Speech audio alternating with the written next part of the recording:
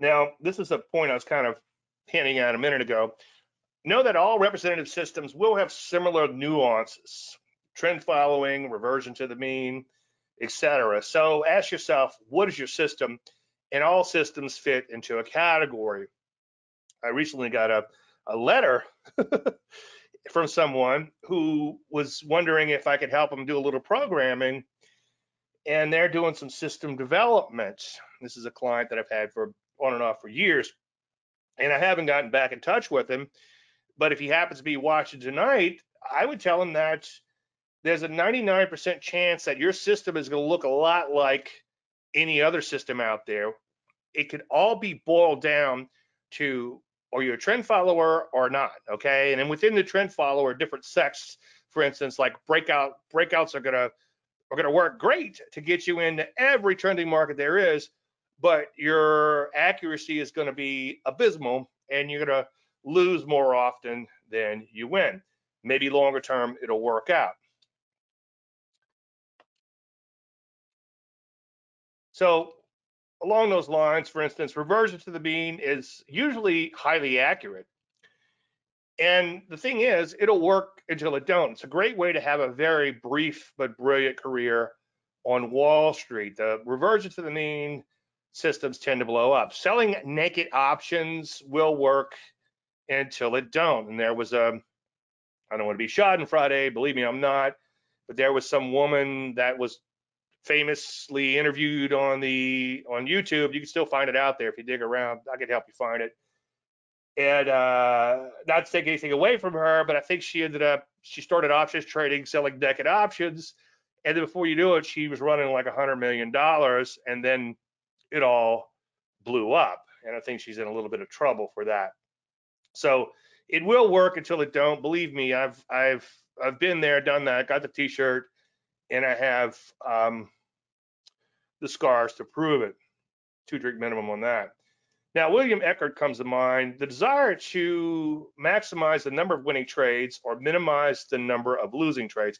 And, that's important. I always kind of gloss over that, minimize the number of losing trades, because you don't think of that as a grail hunt, but you start programming and noodling and with things, and you keep trying to, we got this loser. Well, if this parameter here was set to this, we wouldn't have that losing trade.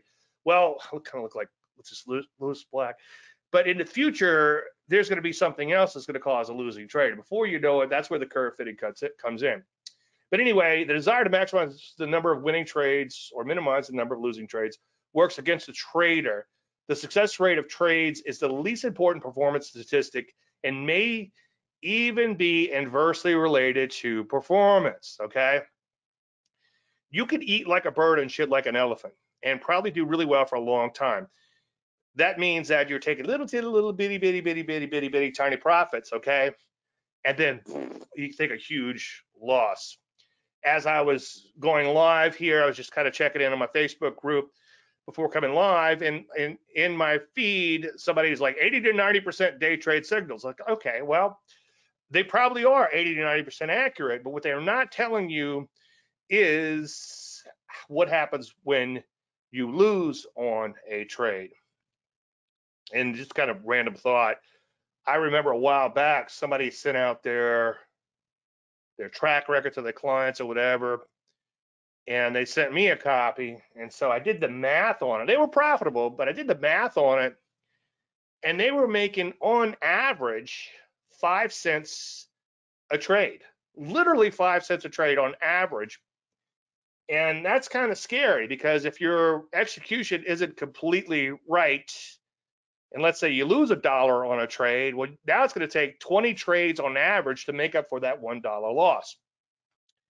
What feels good over the short term is often detrimental over the longer term when it comes to systems. And believe me, I've said this before, I've gotten more pure reversion to the mean type clients than any other prior methodology combined. Now, pure trend following, something like the Turtles did, and a lot of my system testing way back in the day, I got out every technical analysis book I could find and went through every indicator and multiple bastardizations thereof.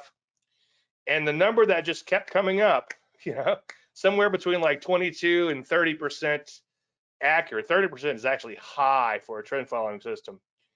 And the drawdowns were absolutely abysmal. Now, as I say quite often, not to take anything away from the turtles, because I think what they did was fantastic, but they happen to be in the right place at the right time. And since a lot of the turtles are no longer successful, because they were in the right place at the right time, and their simple systems worked really, really well.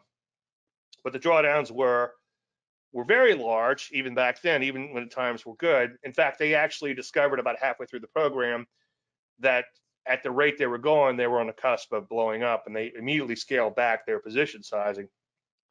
And then afterwards, again, a lot of them did blow up. Now, longer term trends are where the money is, okay? And by the way, in order to profit from a trade, you have to capture a trend. You have to capture a trend. You have to sell higher than you buy or cover lower than you short. That move is a trend. Now, short-term systems, you're going to get a little bit more accurate with those. But the problem is it doesn't make enough, and shit still happens, okay? So I guess this gentleman's making 5 cents a trade. Again, if he gets spanked on one trade for $1, it's going to take 20 trades to come back. So bad things can still happen, even over the short term. People think, well, I'm only going to be in the market for a few days. Well, as long as a crash doesn't happen those few days, or the Fed does something, or make an off-the-cuff remark, or whatever. In this day and age, it seems like there's a lot of idiots out there. But that's another story. Now, my system, so to speak, is short-term plus long-term. It's a bit of a hybrid approach, and the money management is ingrained into it, or integrated into it. I don't know the correct terminology there. So it still has some of the nuances of short-term trading and some of the nuances of longer-term trading. We still have drawdowns. We still have extended periods of flat time, which, believe me, suck. I can always tell we're getting ready to just knock it out of the park. When everybody starts quitting the service, it's like, okay, we're getting closer and closer. Now, in general, it keeps you in the game until you knock it out the park. So if you make the initial profit target and stop out, you do that a few times, and before you know it, you got your account's 2 or 3% higher, maybe 4% higher, and then you get whacked on a couple of them. Now that 4% just evaporated, and you're back, you're barely above water, or then you start going into a drawdown, and it can be tough. But eventually, you start catching a few really good stocks. The market conditions overall improve, or the sector conditions improve, and then one or two begin to take off, and then that makes your whole year. And it's a tough way to trade, and I've tried everything, and as tough as it is, it's the best thing that I have found after many, many, many years of searching. Now, one thing you have to ask yourself is, can you follow it? Okay, so let's say you come up with some sort of system or methodology. The question you have to ask yourself is, can you follow it? And I met someone once, it was actually Jake Bernstein down in Australia. And he, at this conference, we were on a panel together, and he said that he had this system that he just couldn't follow it, but he knew there was an edge, and he paid someone to follow it. And he said, if you don't follow it to a T, I'm going to fire you. So I thought that was kind of interesting. And that's a problem we're seeing now. It's like I tell everybody, be patient, sit on your hands, sit on your hands, sit on your hands. Everybody gives up, and then what happens? The market takes off. Now, I've got a folder with my Eckhart quotes that I'm going to work into books and stuff.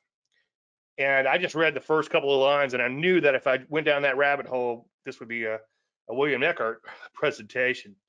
But I thought it was easy. I thought it was kind of interesting. This little quote sort of dovetails in what we're talking about. It's much easier to learn what you should do in trading than do it. Amen. Good systems tend to violate normal human tendencies, okay? If you took your partial profits off and you're trailing your stop and you're letting that stop widen out, and that market starts rolling over, okay, it's going to be really tempting to get out long before that stop is hit. When that market starts banging out new highs, it's going to be really tempting to mentally monetize that and not let that draw down into your account. So it's tough. Okay. And I don't want to make it sound like it's easy, but the systems that tend to work the best are the hardest to follow, I think is what he's saying. And I fully agree. It's hard to trend follow. It's a lot easier to, get into something and then flip it out and then, do all this other crazy stuff than it is to actually follow a longer term trend. Now, one thing you want to do is play devil's advocate. And I've been sent hundreds of systems over the years or methodologies or whatever. Well, I'm selling these calls and then I'm selling these puts and then all this other stuff. And I always tell them the same thing. It's like, well, that makes me nervous. But I tell you what, you trade that system for 2 years, okay? And then email me and tell me how you're doing. And not knock on wood, but so far, and I've been publicly doing this 20 something years, over 25 years, I guess. Not one person has emailed me back after 2 years with any system that has that blow up characteristic. Now, I will tell you this, I've seen stuff, and again, 2-drink minimum, some horror stories, but I've seen some stuff work for like 20 years and then blow up. If that characteristic is there, it's there. One thing that I wrote about recently, and I don't think it's an original thought, so if I could find the original thought, that would be great. If somebody knows, leave me a comment below if you're watching this on YouTube. But it's like 100-chambered revolver with one bullet in it, okay? And you're playing Russian roulette.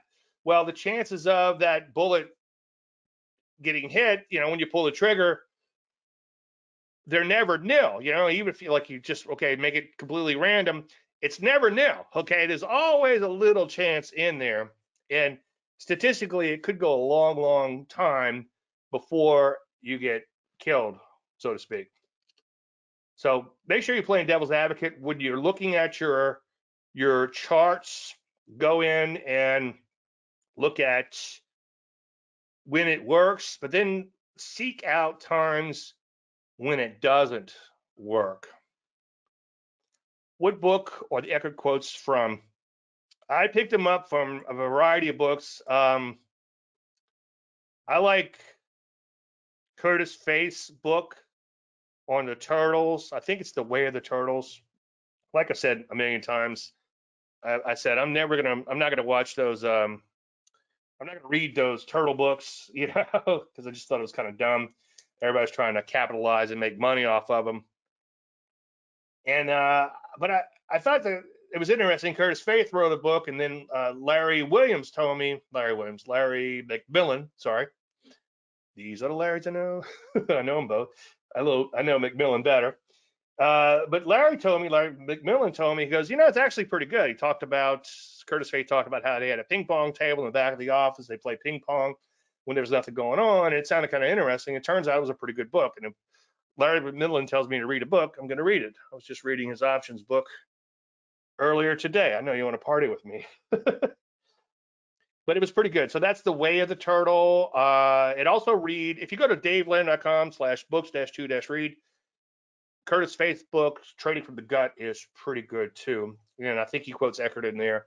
Eckert is in one of the market wizards, so that's probably where some of the quotes come from. But yeah, I've got a couple of pages of quotes from him. And I guess I collected them over the years. And you can go to there's quote websites and you can put his name in